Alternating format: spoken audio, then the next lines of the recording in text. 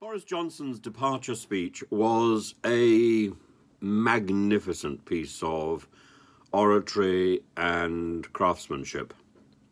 But there are some interesting clues hidden in it. First of all, the idea that we should all get behind Liz Truss as Prime Minister, absolutely, whether we are Conservative, Labour or indifferent.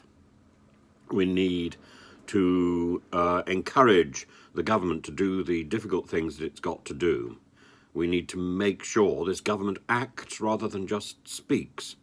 We need to make sure the government stands up for our country and supports those countries in difficulty. We need to make sure that diplomacy is invigorated rather than silenced. Because, you know, the future of the next few years is going to depend on effective and efficient and quick, speedy diplomacy.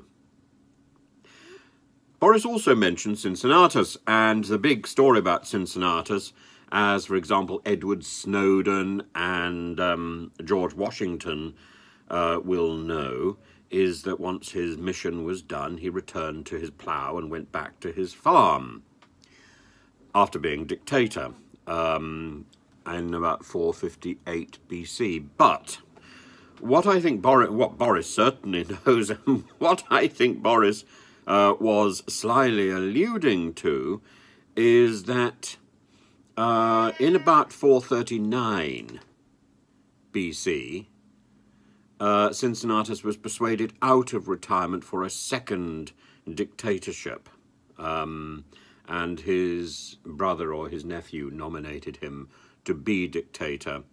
And there was a plot about, there was a money plot anyway, and he was encouraged to come out of retirement.